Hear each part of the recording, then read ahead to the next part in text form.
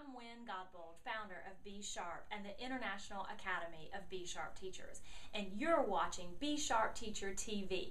This is the place teachers come when they want to train sharp, when they want to be inspired to teach sharp, and most importantly, empowered to be sharp. Let's get into today's episode and see what's on tap for your 6-Minute Sunday. Hey everybody, welcome back to Be Sharp Teachers TV.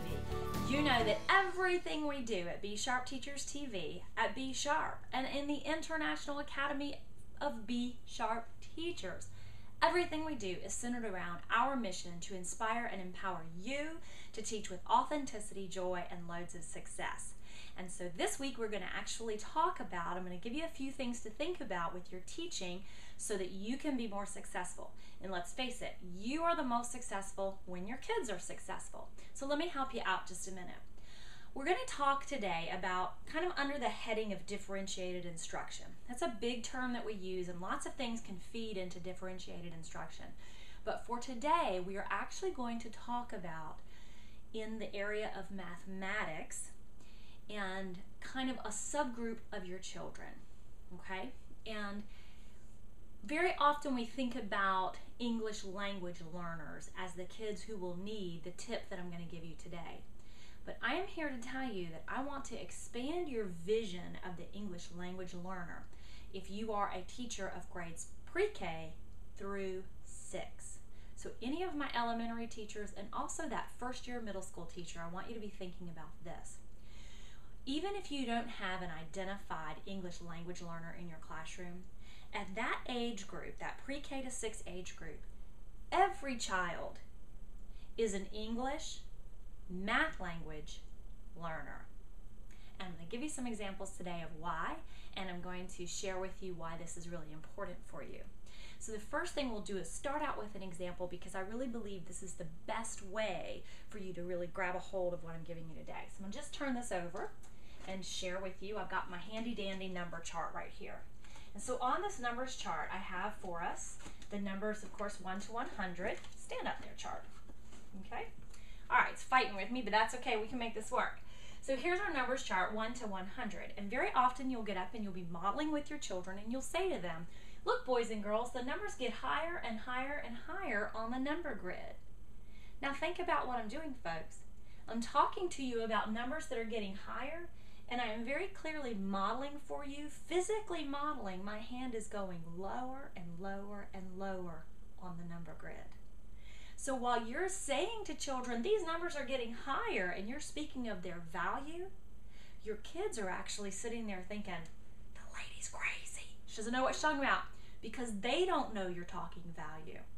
So even something just as simple as this, and something we would do, you know, you probably can think back to 100 times you've already done this if you've been teaching for more than 3 days. You come over and go, the numbers get higher on the number grid, and you just model going down. So what you want to do is be thoughtful of that, because you're, you know, in your classroom, those kids don't know you're talking value. So you say, boys and girls, as I point on the number grid and my hand is moving lower and lower and lower on the number grid, the way that we talk about these numbers and their value is actually getting, and then you see if they can tell you that it's actually getting higher. And then you do some modeling with your base 10 blocks to show it's, you know, 1 long and 5 cubes is 15, but in order to get to the 25, we'd have to have 2 longs and 5 cubes. So you really go through that and break it down so they understand you're modeling and talking the same thing, even though they sound contradictory. Now, a couple other things I'll tell you. For instance, the word right. If you're going to use the word right in mathematics, that's great. The answer might be right. Or you might have a right angle.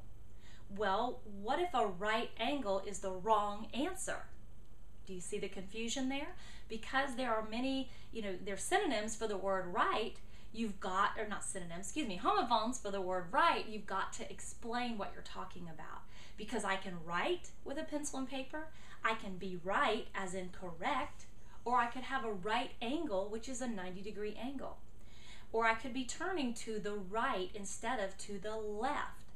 So you see, you really have to be careful about that. Oh, and look what I just did. I modeled for you. I said I could be turning to the right, and if you're watching me, you actually saw me pointing to the left. It's another way that the word right can get children confused, even if they're not English language learners. They just need to really have all of that language explained to them. One last example, and that would be when you're speaking about fractions. Now, it's not just that these are the only 3 times this problem comes up in your life or in your teaching career, but these are 3 that will really give you a sense of the issue. So when you're teaching fractions, you might be talking about the whole. I was with some teachers in Tampa, and they shared with me that they had been talking about the whole, and parts of the whole whenever they were explaining the fractions. And that after quite some time of instruction, one of actually the brightest children in the room said, "Can you just show me where the whole is? I've been looking and I can't find it." And she was thinking about an H-O-L-E, not the W-H-O-L-E, which is what her teacher had been talking about. So I'll just encourage you, under the big umbrella of differentiated instruction, to be thinking about that subgroup of English language learners, but to be thinking about them in pre-K-6 as if every single child in your room fell into that subgroup, because truly they all do, as English math language learners. And from our 3 examples today, I bet you have tons of examples of how this has happened to you. Or after you get aware of it, you might begin to have tons of examples. So what I would love for you to do is to share right under this video if you have any of these other sort of language difficulties that have come up in your classroom, the whole for the whole, or right for right, or going down the number grid and really be getting higher and higher. If you've experienced any of those or any of your own, please, in the comments below, let us all know about it. Because listen, we're only going to get stronger the more we work together, right? Okay, so there's something to think about on this Sunday. I hope you guys have a super awesome week this coming week, and I'll see you next week right here on B Sharp TV. Be sure to leave a comment, and please share us with your friends and invite them over to the International Academy of B Sharp Teachers. It's all free, folks, and so I want you to be a part of that. Okay, check us out at bsharp.edu.